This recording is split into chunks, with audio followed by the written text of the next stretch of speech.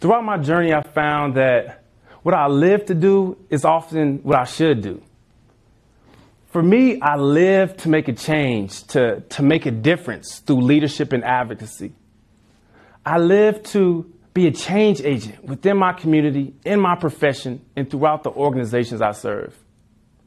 I live to make systemic and institutional change to improve the lives of marginalized populations. I live to motivate others to do the same, because if we can all live in a more inclusive environment, an inclusive workplace, then we can be able to enhance our unit cohesion, improve our performance, and accomplish the mission at hand. I urge everyone in this room and also those watching this video to stand up to injustice when you see it. Silence is compliance and only enhances and encourages injustice in the world. We all have a platform that we can use to make a difference.